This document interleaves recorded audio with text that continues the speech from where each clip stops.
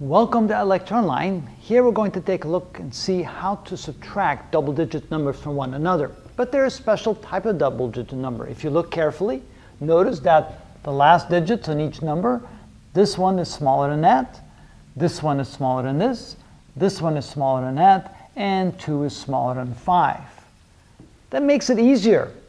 Also notice that 20 is smaller than 40, 30 is smaller than 80, 60 is smaller than 90, and 40 is smaller than 70. So in that case, it's very straightforward.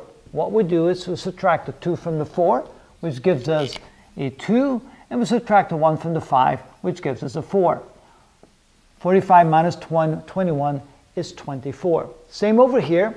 We subtract the 3 from the 8, that gives us a 5. We subtract the 5 from the 6, that gives us a 1. Here we subtract the 6 from the 9, that gives us a 3. Subtract the 1 from the 3, that gives us a 2. Here we subtract 4 from 7, that gives us 3. 2 from 5, that gives us 3. Also, what is not a bad thing to do, that after you've done that, and you wonder, well, did I do that correctly? Because somehow subtracting is always a little bit more difficult for us than adding. We can add these numbers together to see if we get back the original number here. 2 plus 2 gives us 4. 1 plus 4 gives us 5. We did that correctly.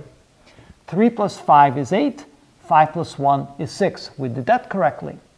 6 plus 3 is 9. 1 plus 2 is 3. We did that correctly. And 4 plus 3 is 7. 2 plus 3 is 5. We did that correctly. I do that often because sometimes you just look at something the wrong way and you get a wrong answer, and then you quickly check by adding the answer back to the second number to see you get the first number back. And I always recommend that you do that, especially when you're taking a test.